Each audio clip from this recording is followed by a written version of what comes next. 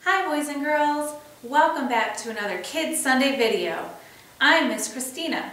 I'm so happy you came to join us today. And guess what? Can you tell what I have around me? I brought lots and lots of plants in with me today. Do you guys have a garden at home? Do you have a lot of plants?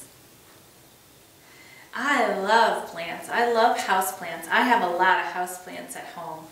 Well, I brought these plants in today because it's kind of the same scene as our Bible story. Our Bible story today takes place in a garden, a very special garden called Gethsemane. And in our story, we're going to have, this is where our story takes place, is in the garden. So I brought all these plants here to remind us of our story. But of course, our Bible story comes straight out of our Bible, and everything in the Bible is true. If you guys remember, the week leading up to Jesus' death on the cross was kind of like an emotional roller coaster. So at the beginning of the week, everybody was so excited because they welcomed Jesus into the town as their king in Jesus' triumphal entry. Then Jesus was questioned, but he answered with wisdom and knowledge. And then last week we learned about the Last Supper, when Jesus ate his last meal with his friends. And this week, we're going to learn, in last week too, we learned that Jesus told them to remember his sacrifice. And that's where we pick up this week. So this week's story is called Jesus Was Arrested. So we're going to learn about the time where Jesus was arrested, and it's right before he was taken up to die on the cross. So, before we get into our Bible story, we need our big picture question. So let me get my question mark. All right, where's question hiding? Boop, here's question. All right, our big picture question is, what did God do, or what did Jesus do to save us? Wow, okay, so did Jesus plant lots and lots of trees to save us? Do trees save us from anything? No, although trees are very beautiful and plants are very good for us, did Jesus plant things to save us? No. Jesus lived a perfect, spotless life, and he died on the cross for us, and he rose again from the dead, which is an amazing thing. And all of these things, Jesus made a way for us to be declared righteous by God. And he took on our sins that we deserved on the cross by dying for us. And he rose again, and it proved that he was God's son. And so that's what Jesus did to save us. And so we're still kind of right before the Easter story. But before we get into our Bible story, we need our listening ears. So let me find my listening ears. Here they are. Ready? Boop. All right, my listening ears on, because our Bible story is next.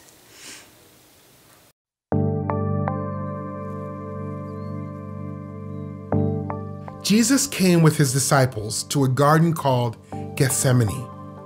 He said to them, "Sit here while I go over there and pray."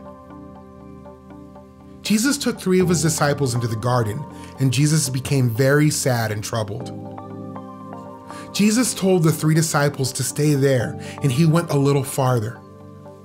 Jesus fell face down and prayed, "Father, if it is possible, spare me from this, but I want to do your plan." Jesus came back and found the 3 disciples asleep. He asked Peter, "Couldn't you stay awake with me for 1 hour?" Jesus went away and prayed a second time. Then he found his disciples sleeping again. He said, "Are you still asleep? Get up, for it is almost time. Someone is going to betray me." Suddenly, Judas arrived with a large crowd carrying swords and clubs.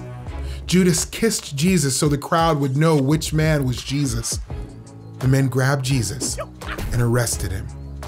Peter pulled out his sword to fight the man, but Jesus told Peter to put away his sword. Jesus said, "Isn't this what God planned all along?"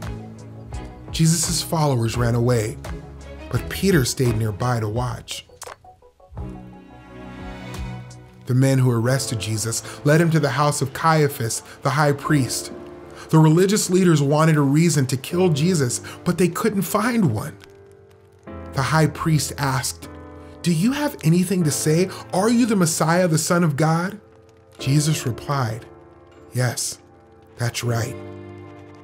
The high priest said, "Aha, he has spoken against God." Caiaphas and the religious leaders did not want to believe that Jesus is God's son. They said Jesus was lying, but Jesus was telling the truth. The crowd said, "He deserves to die." They spit in Jesus' face and hit him. A servant saw Peter and asked, "Aren't you one of Jesus' disciples?" "No, I'm not," Peter said. Twice more, as Peter watched what was happening to Jesus, someone asked him if he was a follower of Jesus. Peter lied. "No," he said, "I don't even know him." The next morning, the religious leaders decided how they would kill Jesus. Then they took him to Pilate, the governor.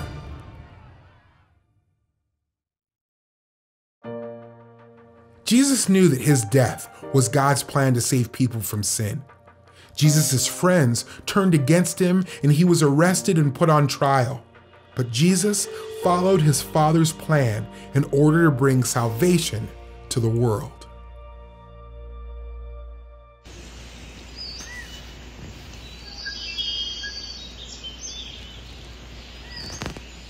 Hi, boys and girls. Guess what? I am in a special place today. Can you tell? Yeah, I'm in a fancy garden. Do you see above me? I'm going to show you. Above me, there's beautiful trees. And it's very peaceful in this garden. And on the sides, look, there's even creatures. There's a deer over there. And I'll show you on this side. There's animals here too. Do you guys think this was how the garden was, where Jesus went to pray in our Bible story today? It's a pretty peaceful place. So I wanted to talk to you guys a little bit about our Bible story in a special garden. Okay. So, have you guys ever known the right thing to do, but been afraid to do it? Yeah, in a way, that's how Jesus felt in our Bible story today. He prayed in the garden that night that he was arrested, and Jesus knew God's plan, and he wanted to obey. And by obeying God's plan, it meant that he would be hurt and made fun of and spit on and killed. Jesus asked God for another way, another plan, but he was committed to God's plan. Even in the middle of this difficult time, Jesus put God's glory in front and above his own feelings. And when men led Judas to arrest Jesus, he didn't fight back. He didn't even let Peter fight back. Remember? Jesus allowed his enemies to arrest him. So, the Jewish scriptures explained how to have a trial if you were arrested or if you thought somebody had broken the law. And the religious leaders, they threw all of those rules out. They didn't care about fairness or justice. They just wanted Jesus to die. And what they didn't know was God was using their evil plans to work out a wonderful plan. The Old Testament is filled with stories that are hard, scary, and sometimes sad situations happen to a lot of people. Each and every time, God uses those sad things to do something beautiful and amazing and glorious. In the story of Job, God used suffering to show his power and his sovereignty. And God used Joseph's slavery, if you remember, to save his whole family from a famine. God used Esther's forced marriage to protect his people from Haman. And now, God was preparing the saddest and most unfair thing ever to make a way for us to be saved. So, as I think about the quiet, peaceful garden that I'm in right now, do you see how peaceful it is? There's lots of creatures in this garden, and the trees are beautiful. I kind of wonder if Jesus' garden was this way. I know that it's not warm out right now, but in the summer when there is a nice garden outside, I also like to go to my garden to pray. And so Jesus knew that his death was God's plan to save people from their sins. Jesus' friends turned against him, and he was arrested and put on trial. But Jesus followed his Father's plan perfectly in order to bring salvation for me and for you and for the whole entire world. That's amazing that Jesus had the courage to do those things. So this week, I know you won't be going outside into a beautiful garden, but I want you to think of a quiet place you can go to think about the sacrifice that Jesus made for us. And let's just thank God and thank Jesus for the amazing gift that he has given us when he did die on the cross for us. All right, guys, have fun with your memory verse. Hi, boys and girls. It's Bonnie the Bunny. Hop, hop, hop. I'm gonna do your memory verse with you, remember? Yeah, all right. It goes, he, meaning Jesus, humbled himself, push, by becoming obedient, push, to the point of death. And you push away, even death on a cross. Put your arms out like a cross. Philippians 2:8. Alright, let's do it again. Ready? He humbled himself by becoming obedient to the point of death, even death on a cross. Philippians 2:8. Good job, guys. Okay, let's talk about what that means this week and our Bible story. Okay, if you remember from our Bible story, Jesus was in the garden praying. And he prayed to God and he asked God to spare him from what was coming. But Jesus told his Father that he wanted to do his plan. And this is what our key passage is talking about when it says he humbled himself by becoming obedient to the point of death, even death on a cross.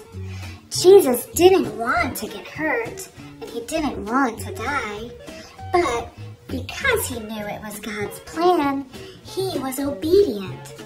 He didn't have to allow the people to arrest him. Jesus could have stopped all of that from happening.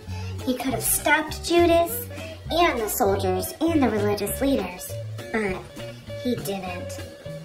And that's what Jesus did to humble himself. And he did it to save us from our sins. And that's an amazing story. I hope you guys had fun learning our memory verse this week. Time to do the bunny hop dance. Hop, hop, hop. Hop, hop, hop. Bye! Hi guys, it's craft time. Do you remember from our Bible story, there was a special garden, the Garden of Gethsemane. It had that funny name. Well, today's craft, we're going to do something that reminds us of a garden. So, I will show you what it is. It looks like a little garden gate. See? And on the gate, it says, watch and pray. Do you remember what Jesus told his friends while they were in the garden? He told them to watch and pray. So, I can't get it to stay on. So that is what our craft is going to be. So to make this craft, you're going to need some things. You're going to need popsicle sticks, or any kind of sticks. And you're also going to need some crayons or markers to color your sticks if they aren't colored already. And then I used fancy pipe cleaners, one pipe cleaner, or if you don't have that, you can get a piece of string. And in my craft, I also had some googly eyes. So if you have any googly eyes, you can use googly eyes in your craft. I also used a marker. You can use a pen, and glue or a hot glue gun. And then I also had on hand some stickers that resembled flowers and some animals. There's some little frogs on these stickers, so animals that would be found in a garden. So what you're going to do is you're going to take your craft sticks, and if you don't, my craft sticks are crazy. If you don't have craft sticks, you can also substitute just paper. You can make this craft out of paper as well. So you can cut paper into strips, or you can use your craft sticks. And so you're going to lay out your craft sticks. You're going to use 3 or 4. You're going to place them down on your surface, and then you're going to take the glue and you're going to put glue on your sticks. And you will glue your sticks so that they make this shape. And I had 4 across the way, and then 3 up and down. So I had 7 altogether. And you glue them together, and if you look on the back, I glued all of mine like this. You glue them together, and then you write the words "watch" at the top and in the middle and "pray" at the bottom. And I put my googly eyes next to the word "watch." And I also added, if you can see, some flowers and a little buzzy bee. Then I took my pipe cleaner, or you can take your string, and I fixed it on the back of my gate. And I can use this to hang on my bedroom door or hang it off of a place that I will see it to remind me to watch and pray. So Jesus asked his friends to watch and pray. So he asked them that because they were his friends and they were with him in the garden.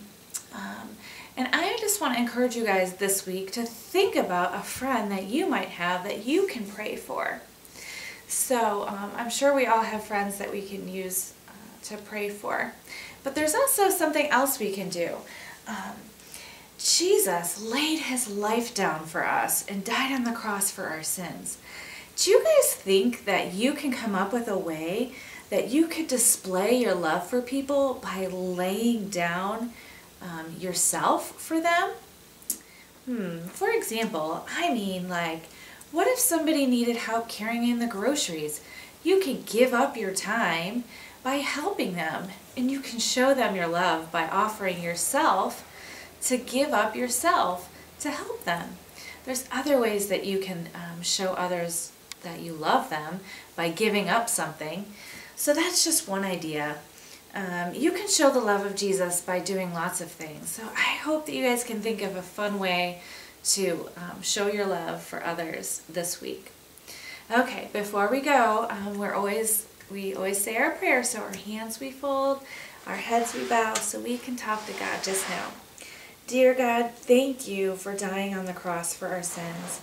Thank you, God, for humbling yourself and becoming obedient and listening to your Father when he asked you to do something very hard.